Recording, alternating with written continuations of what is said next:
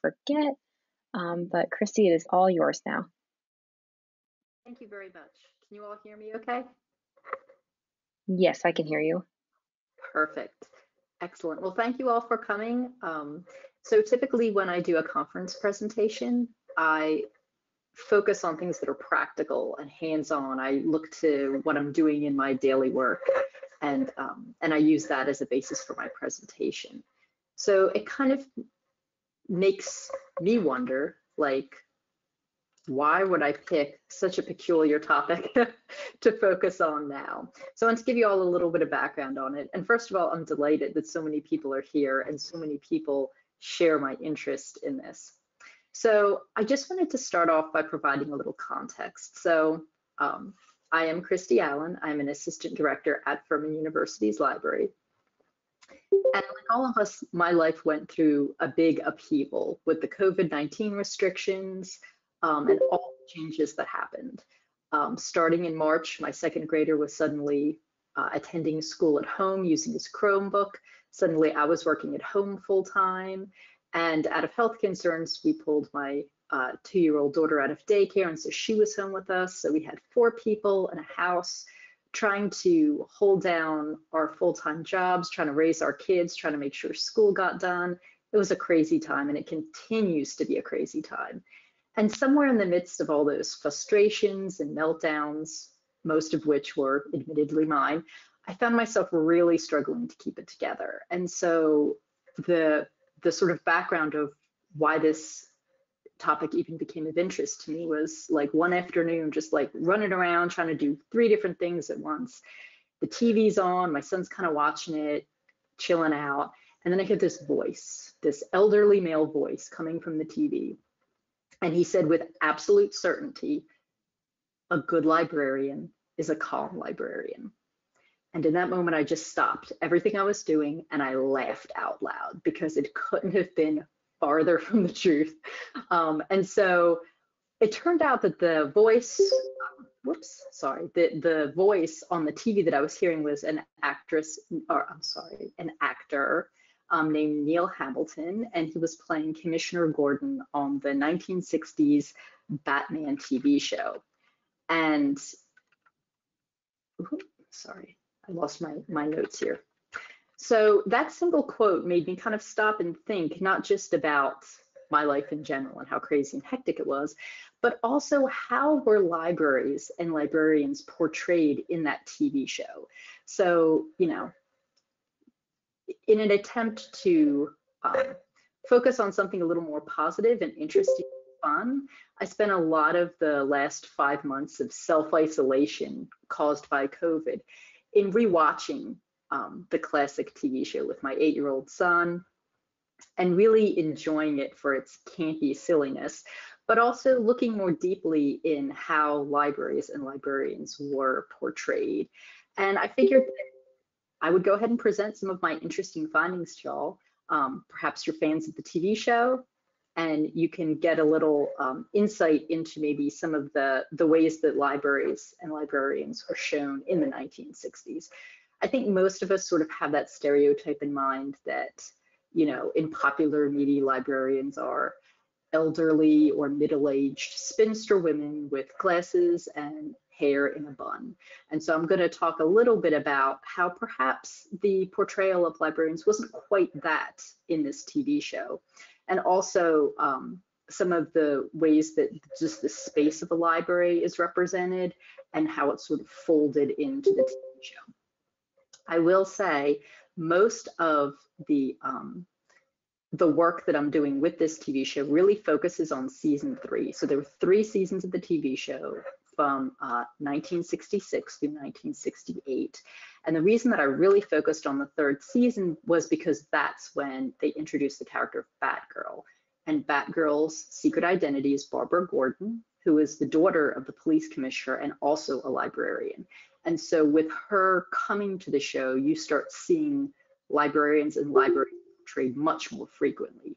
I have done a quick overview of seasons 1 through 2, and I didn't see a whole lot about about libraries or librarians, maybe some references here or there, with one notable exception. There was a two-parter in season 1 with was Bookworm, and he actually walked around in leather binding and had like a reading lamp attached to his leather hat, and he drove around in a bookmobile, of course, and at one point he was trying to rob what they called the Morgan Built Library, which held 7 Gutenberg Bibles and 11 first folios of William Shakespeare. But beyond that storyline, you don't really see libraries or librarians appear regularly until you hit season 3. So that was really the main focus of my research.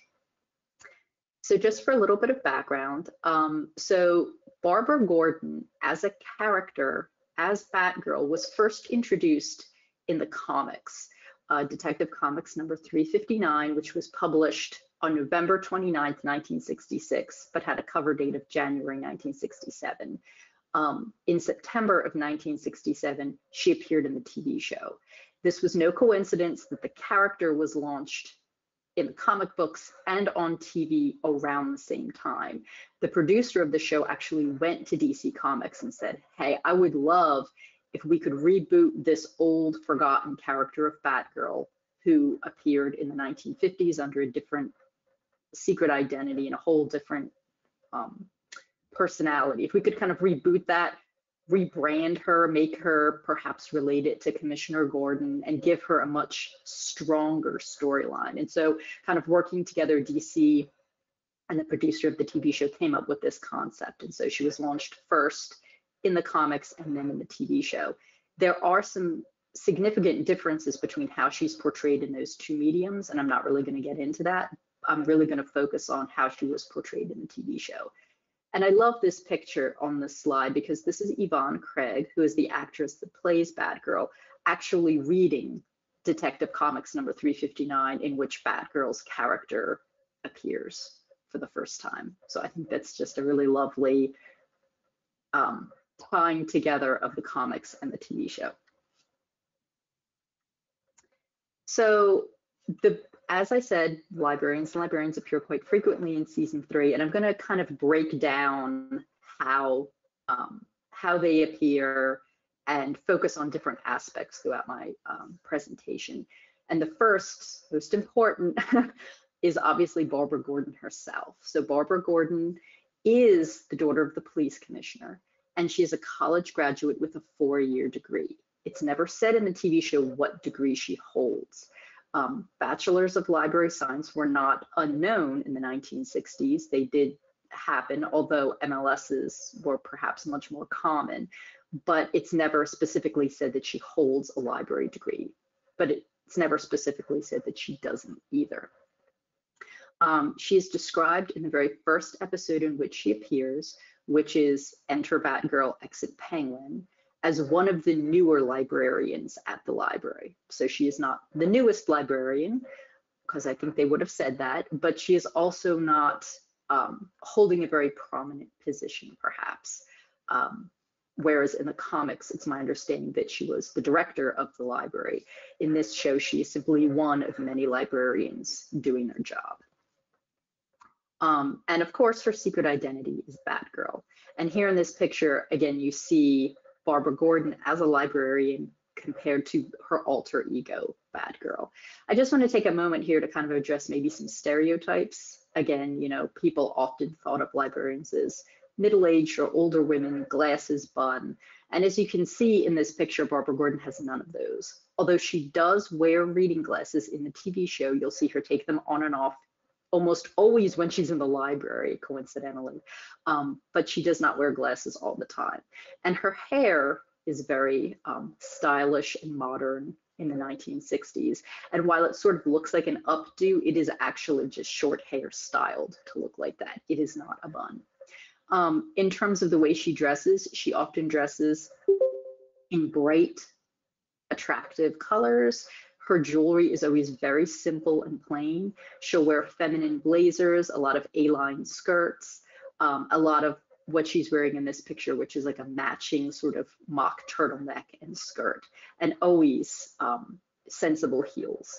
So that's kind of how she's portrayed, which is perhaps a little different than we might think of librarians being portrayed, especially in the 1960s. So let's kind of go through a little bit about Barbara Gordon. So I looked through these different episodes to try to figure out like what she did as a librarian, what was her job. And it became clear to me throughout this that she's a reference librarian. So you see her in multiple episodes answering reference questions for patrons, both in person and over the phone. You see her tracking down hard to find resources. In fact, one of the librarians, when talking to Batman about Barbara Gordon, said that there's practically nothing that she couldn't find and that she knows the collection better than any other librarian there. She has been known to go out to other branches of libraries to do research to find materials that patrons need. And she's also been known to hand deliver materials. So for example, a professor at the Gotham Museum needed a rare book about dinosaurs, and she was able to track it down and then hand delivered it to the museum for him. So kind of going above and beyond in locating resources and getting them into the hands of her patrons. We see her shelving books. We see her dusting and cleaning library shelving. And there are also different episodes where she's working at different times. So we see her working sometimes during the day, sometimes working at night, sometimes starting her shift around noon. And we have heard from at least one librarian who said that she worked for a full month with no break. So presumably working weekends too. She just has that level of dedication. And here in this picture, you see her doing a bunch of research about a very particular scientist that she's trying to find information on. And you see she just has stacks of books of various sizes and ages. So I was also really curious about her knowledge. What is her background? What are her specialties? She describes herself in one episode as a student of history, which may suggest that rather than holding a library degree, she perhaps holds a degree in history. This pans out in several episodes when she talks about being an Egyptian bibliophile, when she talks about knowledge of the history of Southwest Asia, when she is a fan of paleontology. She really seems to focus on the history of the world, both natural and cultural. That seems to be something that they reference again and again in the show. However, they also talk in one episode about her knowledge of poetry, in which she is quoting a poem, and then Robin is able to successfully cite not only the name of the poem, the author, but also the specific stanza that it appears in. And she compliments him for his deep knowledge of classical literature. She also has knowledge of biology. In one episode, when she and Batman are looking through a microscope, she's able to identify not only that what she's looking at is bacteria, but also able to identify the species of bacteria it is, which I think is kind of funny. And then finally, her knowledge of surf lingo seems a little bizarre in this context, but there is perhaps an infamous episode in which Batman and Joker engage in a surfing contest, and Barbara Gordon and Dick Grayson, who is Robin's secret identity, basically narrate the entire surfing contest using very specific surfing lingo. They're able to identify what moves they're doing, and that sort of thing. So it's kind of seems a little at odds with some of her more historical classical education, but there you go. She's good at surf lingo. And her skills, obviously the number one thing is she has fighting skills, but her fighting skills, if you remember from the show, are not the traditional punching and roundhouse kicks. What she does is actually much more acrobatic and influenced by dance.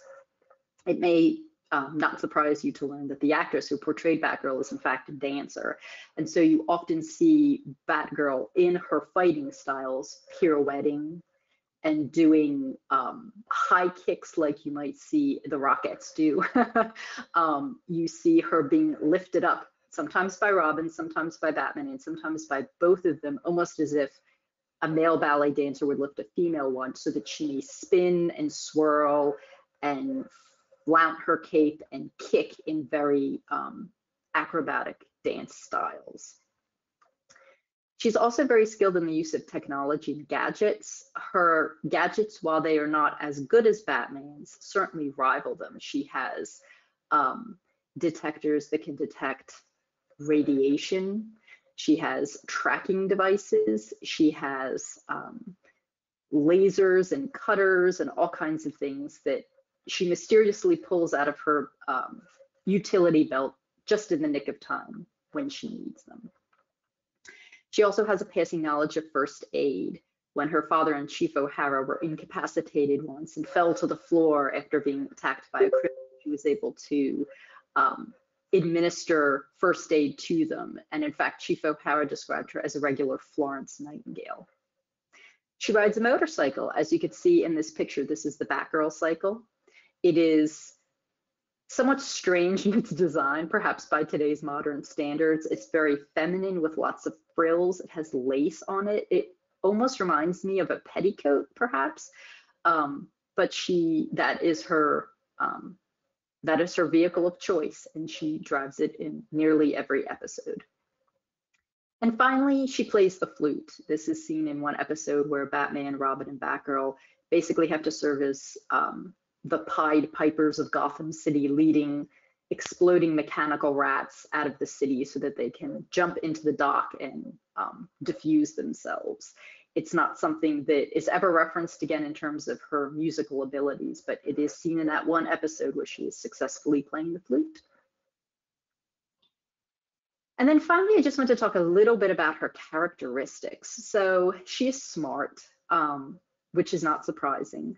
Oftentimes people will reference something, whether it be one of the Riddler's riddles or one of a quote that King Tut gave about an obscure Egyptian poem, and she can recall what people are talking about. She's quick in terms of just her mental capacities and smart, and is able to recall things pretty quickly. So smart and has a good memory.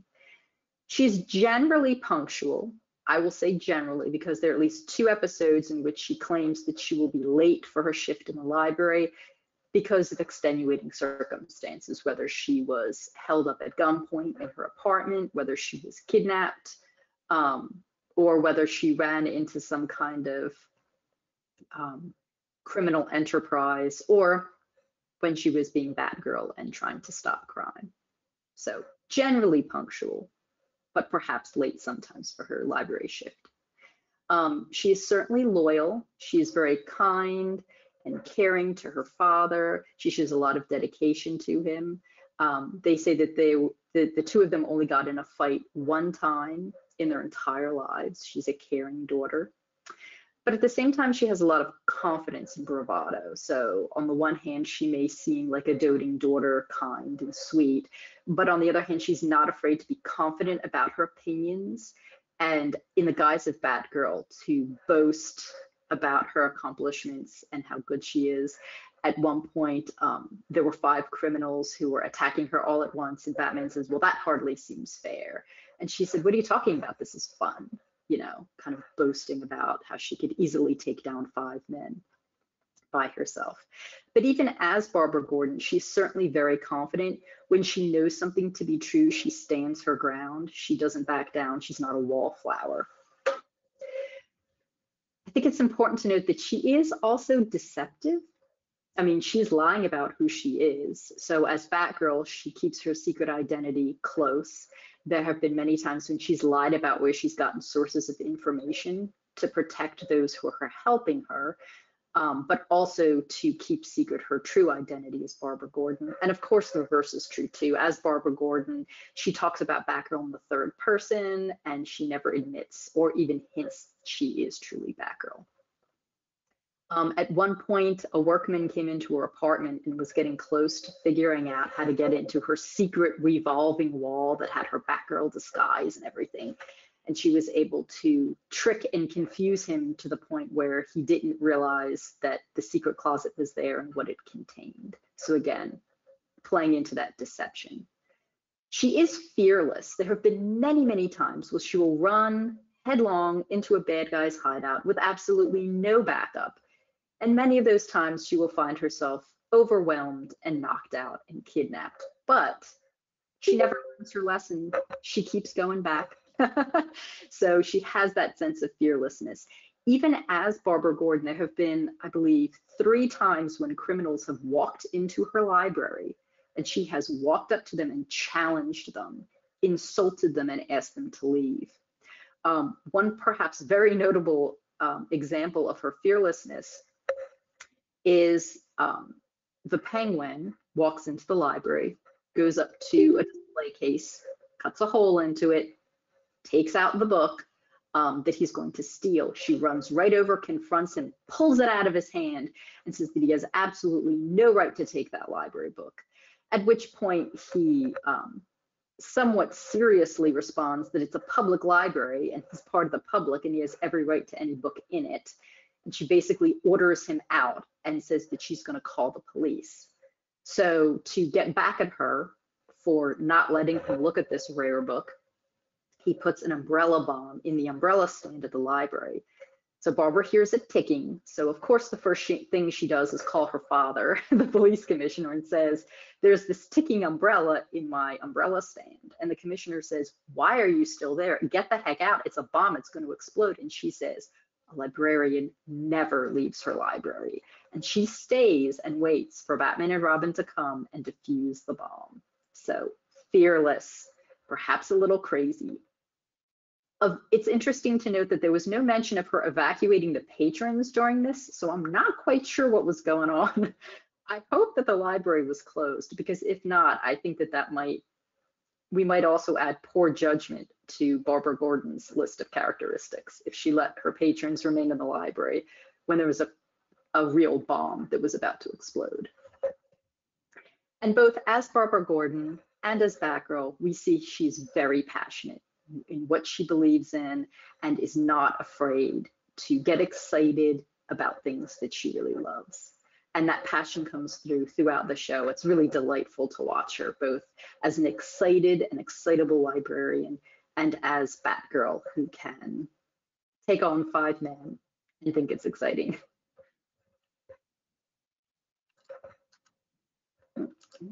Okay, whoop. So Batgirl isn't the only librarian that we see in the show. There are 4 others that appear in season 3.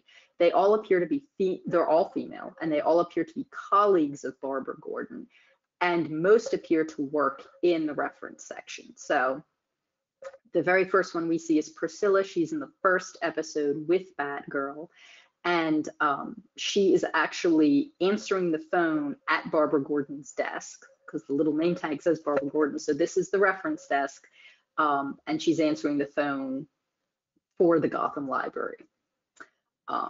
And then the next librarian we see is Myrtle, who actually, it's unclear she's a reference librarian. What we do know is that she comes in bringing in a box that was addressed to Barbara Gordon. So she brings it to her desk, opens it, finds a stuffed penguin inside, and then fiddles with it until it releases a noxious gas that knocks her out. So poor Myrtle is probably not the brightest, especially when Barbara says, please stop messing with that. It's probably from the penguin, and he is not a big fan of me right now. And then we also see Petula. So Petula is a reference librarian. She is sitting at the desk, and Barbara comes up to her and actually asks her a reference question. She asks about whether or not they hold a particular periodical, and when Petula said no, remember last year when the city council reduced our budget, we had to stop subscribing to that, which I, like, as a librarian, it made me a little happy to see them talking about things like library budgets and periodicals and having to cancel subscriptions. I thought that really rung true as a fellow librarian. So Petula was sitting at the reference desk and answering questions for Barbara, and was actually able to tell her where she could get a copy of the periodical, since the Gotham City Library no longer subscribed to it. It was in Bruce Wayne's house. Apparently Bruce Wayne is the only person who subscribes to more periodicals than the Gotham Public Library.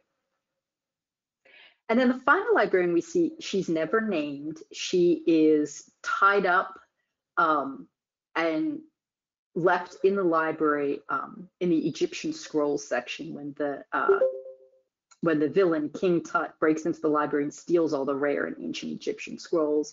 And he ties her up in such a way that if she moves at all, she could die. And so Batman and Robin untie her, and the very first thing she says is, you need to get those scrolls back. They're ancient, they're priceless. And the police told me that you were supposed to protect us, Batman. So like, what gives? Like, why, where were you when all these scrolls were stolen? So she's particularly feisty, even having just stared death in the face. I think it is kind of funny that despite these admonishings from this particular librarian, later in the episode, when Batman and Robin do encounter King Tut and fight with him, the scrolls are on a table, and Batman and Robin break the table and start hitting the bad guys with the scrolls. I do not think this unknown librarian would have been very happy with them had she seen that.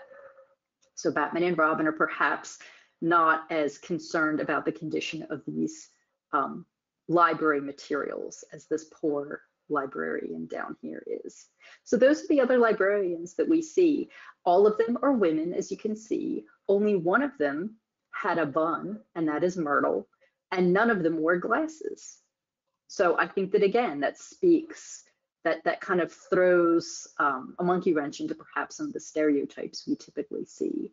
And all of them are dressed fairly conservatively, but also elegantly. None of them I would consider to be dowdy or frumpy by any sense of the word. All right, so let's talk a little bit about the public library. So the Gotham Public Library, you usually only see this one shot of it. So this one interior shot of it, and that's with this line of books and with this inspirational wording along the back that says onward and upward forever, and then a small reference / circulation desk that's kind of tucked off to the side that is Barbara Gordon's desk because her name is on it.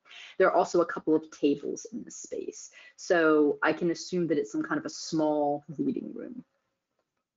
The Gotham Public Library has collections of books, obviously, but it also has manuscripts. There are rare poems there, one of which was stolen by Catwoman in one episode. We've got the ancient Egyptian scrolls, which our unknown librarian said is typically protected by a police detail because they're so rare. And yet they're not locked up. They're left out on open shelving. So perhaps the librarians at Gotham Public Library may wish to rethink how they protect their rare materials. They do have periodicals, and they also have microfilm, which figures into a specific episode where Barbara was looking for a poem, realized that it had been stolen by Catwoman, and then luckily the Gotham Public Library has micro copies of all of their materials. So she was able to go to the microfilm reader and access the content of the poem, figure out it was a riddle to a treasure trove of gunpowder that the Catwoman was going to steal and then use to break into the Gotham City Mint. So microfilm saved the day in that episode. The services of the Gotham Public Library are, as you may think, we see reference and research alluded to many times in the show. We see that it has open stacks because we see people like King Tut in the open stacks. We see Louis the Lilac. So many criminals come in and out and browse through books. And in one episode, we even see a Martian who is using the library. Although he's not very kind to the books, he rips them off the shelf, throws them on the floor, and then scampers away, which causes Barbara Gordon to scream. It's unclear if it was because he was an alien or because of what he was doing to her collection. The other services they provide is, as I mentioned before, they do hand deliver materials to other buildings and places, like the Gotham Museum. And finally, they circulate. So there are a couple episodes where you see librarians stamping books with due dates and closing them up. which is very nice. You do not see Barbara doing that, though. I believe Petula was the librarian who was doing it in that case. So the exterior of the Gotham Public Library is shown twice in the 3rd season, and both times it is a picture of the New York Public Library. You see the quintessential lions on either side and the big steps and the columns and stuff like that. So, you know, again, kind of hearkening back to the fact that Gotham City is very much like in New York City.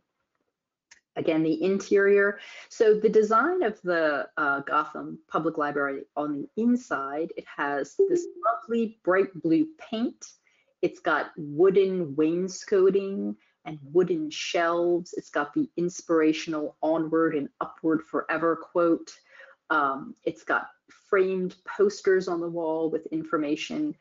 As far as I can tell from squinting at the TV screen, it appears to be related to science, so maybe geology or different time periods in natural history. It has a reference desk that is very small with a little flappy door on one side and open for walking in and out and around on the other. And that reference desk is also Barbara Gordon's desk because it has her nameplate on it. It's got a comfortable green swivel chair that it sits beside. It's got a mat on the desk with a couple of due date stamps and a phone and a stack of index cards with some writing materials. So that is the extent of what we see of that sort of reading room of the Gotham Library. We also occasionally see display cases. They seem to be maybe like 4 foot, you know, long, not very big, surrounded by glass and on legs. And we see those in 2 different cases, or I'm sorry, in 2 different episodes. And they seem to move around. So they're not static. They're not typically in the space, but sometimes they are and sometimes they aren't. So I guess they move around depending on what displays are done. A couple of other spaces that we see is this sort of little alcove where the Egyptian scrolls are kept. And then that alcove is sort of surrounded by books on Egyptology, which, based on the fact that Barbara was dusting the books and her comment to Bruce Wayne, they don't see much use at all. So again, those are the spaces that we see. One thing of note that I thought was really interesting was that the Gotham Public Library does have a ladies' lounge, which Myrtle, the librarian, references after she gets knocked flat with the noxious penguin gas and she has to go sort of recline and recover. So ladies' lounges were not uncommon in the 60s in different libraries. I know that Furman University had one before we renovated about 20 years ago. So it's just interesting and a little bit of history of library spaces, I guess, to learn that Gotham Public Library had one as well. All right, so what happens in the public library? So I did a quick count of different episodes and what is actually happening there. And unfortunately, 30% of the time when we see the Gotham Library, it is because a crime is being committed. We've had Penguin steal books, attempt or actively steal books from there twice. We've had King Tut steal scrolls. We've had Catwoman steal a manuscript. We've had Penguin put bombs in it. So quite a lot of crime happening at the poor Gotham Public Library. 25% of the time we see research happening, and that research is typically being conducted by Barbara Gordon herself, and that could be research that she's conducting for herself to help a case, or it could be research that she's conducting on behalf of a patron. But we also see Batman using the library in one of the episodes where he was using the who's who in alchemy to identify the secret identity and the family history of Dr. Cassandra, who was their latest villain that they were fighting that week. So then we also see conversations among librarians and then conversations between librarians and patrons. And then finally, we have a category, what I call other. And the other category includes things like Martians appearing in the library. Only happened once and is sort of oddball. So that's kind of how the library is used as a storytelling tool within the third season. So I just wanted to loop back around, since we're kind of getting to the end here, about the quote. So I was first inspired to look into it because of Commissioner Gordon's quote about a good librarian being a calm librarian. So what was the context of that quote, and why was it so important? So the context was that Barbara Gordon went to college with one of her friends named Selma. And again, no mention is made of what degree either of them was in pursuit of. But Selma kind of fell in love with the flower child movement and became a flower child herself and renamed herself Princess Primrose, and was organizing what they called a flower inn, a big festival with lots of flowers and love and making music in very, very 1960s. And Barbara witnesses Selma, or Princess Primrose, being kidnapped by the local mobster, Louis the Lilac. And so she goes to her father and she says, my friend's been kidnapped, can you do something? And her father just totally brushes it off. It's very rude and inconsiderate, actually. He was like, oh no, I'm sure she went with him willingly. Why would Louis the Lilac abduct her? It doesn't make any sense. These flower children, they're all kind of loopy anyways. They're all doing their own thing. And so Barbara gets really upset about it. And she's like, look, you gotta take me seriously. And his response is, a good librarian is a calm librarian. Which I know if I was in that situation, having someone talk to me like that, I would be very, very angry. So once her father leaves the room, she goes over to his office and she picks up the red bat phone and she calls Batman and says, look, Princess Primrose was abducted by Louis the Lilac. Something funky's going on and you need to look into it. And Batman does. He investigates it. When Commissioner Gordon finds out that his daughter called Batman and asked him to look into it, and Batman actually did, Commissioner Gordon got very angry. And in fact, it precipitated the only fight between the two that they've ever had in their entire lives, because Commissioner Gordon felt like it wasn't Barbara's place to call Batman, and that she was sort of, taking away his authority or whatever. And so it's a very interesting power dynamic between the two of them. They do eventually reconcile, and it turns out, of course, that Barbara was right and that Princess Primrose was being used by Louis the Lilac. He was trying to experiment on her using some sort of brainwashing flower-scented perfume that would make all the flower children follow him around and sort of give him a little flower child army. So that was the context of the quote. And knowing more about that context, I thought it made me a little angrier, actually, than just hearing it as I'm running around frantically trying to do my stuff. So I thought one other quote that was worth mentioning here was, well, actually, I don't know if my screen is taking all this in. Yeah, I think maybe it's cutting off the response down there. But so Batman and Batgirl are having this conversation, and Batman says, well, perhaps crime fighting is better left to the men. Perhaps not, but this isn't exactly woman's work. And then Batgirl's retort is, but I am no ordinary woman, Batman. And it's true, she's not. She's not just a crime fighter. She's not just someone who is good at giving her high kicks and her spinning pirouette punches, but she's also a librarian. She's an excellent researcher. She's well respected in her field, well respected by her colleagues. People come to her when they can't find materials because she can find anything. And she tracks things down successfully and great.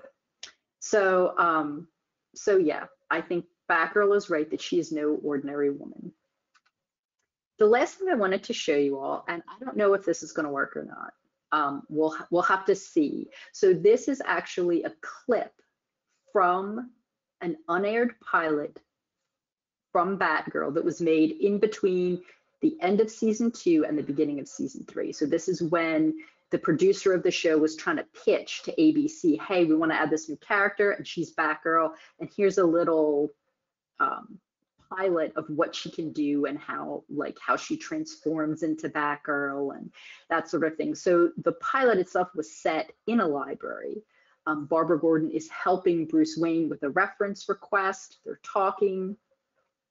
And then Killer Moth, who is a villain that's never seen in any of the other Batman TV shows, but he's in this little unaired pilot, attempts to kidnap someone within the library, and to get Barbara out of the way, they kind of shove her in the ladies' lounge. And at that point, she transforms into Batgirl. And you'll notice that her costume is actually different in the unaired pilot compared to what they actually ended up going with when they made season 3. But I really like this because this fight happens in the library, and it shows Barbara using books and library materials to fight bad guys, which is actually kind of opposite of what her character would have done as it's portrayed in season 3. You never see her actively abusing library materials or the space itself. She has a lot of respect for that. And so I just thought this was fun. So we'll try and see if it'll work. Holy apparition! No, Boy Wonder, I'm Batgirl. You are no longer alone, Caped Crusader.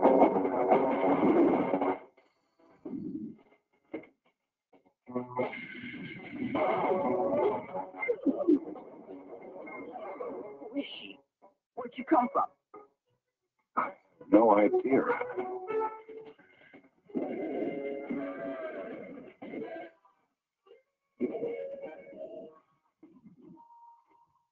Now, to get you out of those silk straitjackets. All right, so I don't know if you could hear the sound, but there wasn't a whole lot of talking going on. Basically, poor Batman and Robin are caught in a cocoon from Killer Moth, and so Batgirl jumps in to save him. At one point, she takes one of the long wooden poles that have the newspapers hanging off of them and hits the bad guy with it. At another point, she just grabs a line of books and throws it right at their faces. And then at another point, when she kicks him and they fall back into the bookshelf, the whole bookshelf falls on the bad guys.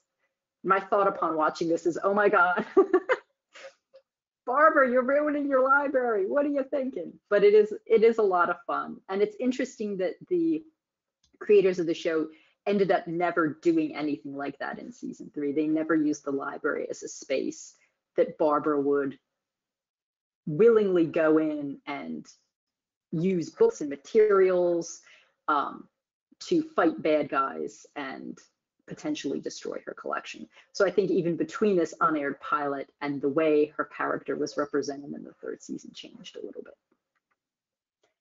All right, so here's some references I used, just acknowledging them. The pictures that I used throughout here, most of them came from Yvonne Craig's website, yvonnecraig.com. That's the actress who played Batgirl.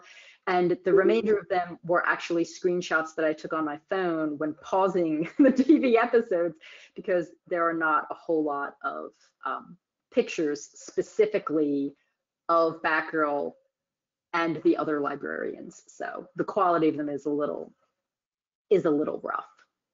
But that's all I have. And I know that we have a little time left, so I'm more than happy to take questions or have any comments.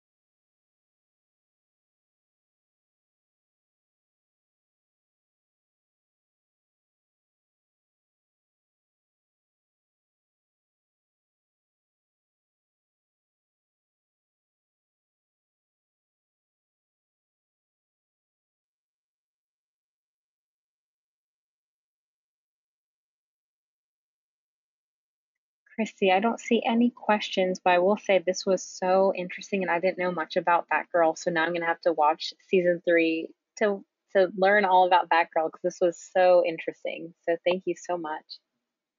Thank you very much. It's certainly a lot of fun. I know that the seasons are available on Vudu. You do have to purchase them, I believe, though. If you, well, we own the DVD copies, and I think we got free access through Vudu because we have the DVDs. But I think if you don't, you do have to purchase them. But all 3 seasons are available on there, and it's just a lot of fun. The unaired pilot is free, actually, and it is available on the Internet Archive. So anyone who wants to go on there and watch at least that little unaired pilot, I think it's like 7 or 8 minutes long, can do so as well. All right, it looks like we have a question from Wesley Sparks, who says the only other librarian here that I'm aware of is the librarian from the TBS series. Do you know of any others? So there is an article, let's see here, if I can get back to my presentation. I have multiple screens open here. I may not be able to get my mouse down there, but there's an article by Doug Highsmith that I reference in my presentation, where he actually went through and he identified all the major librarian characters that appeared in comics. And so, of course, Batgirl is a major one, but I think there was also Captain Comet, who I'd never heard of before. I believe he was a Marvel superhero.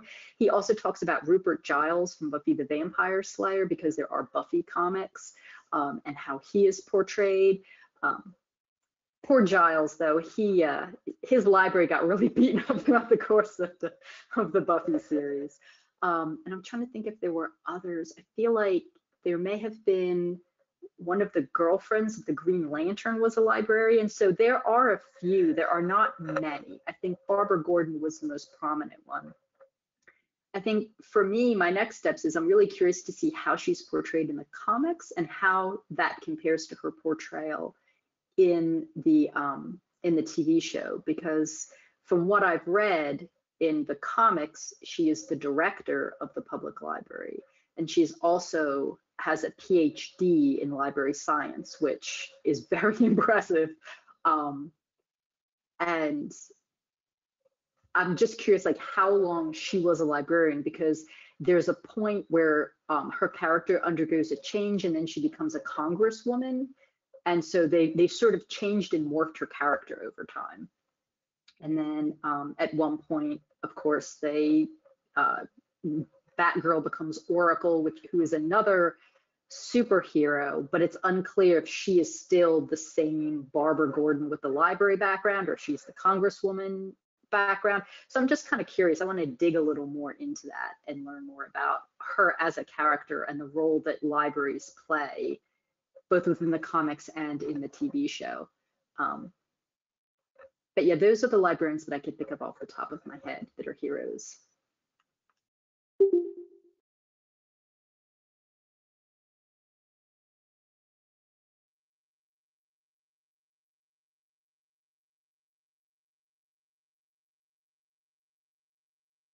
Oh, I guess one last thing. I don't think that you can really see it on my screen, but I am wearing a Batgirl t-shirt here. Woo. So I was able to get this on Amazon, and it is the Yvonne Craig version of Batgirl. So my daughter and I have matching t-shirts of Yvonne Craig Batgirl. So if you're a fangirl like I am, they're on Amazon and you can pick them up for pretty inexpensive.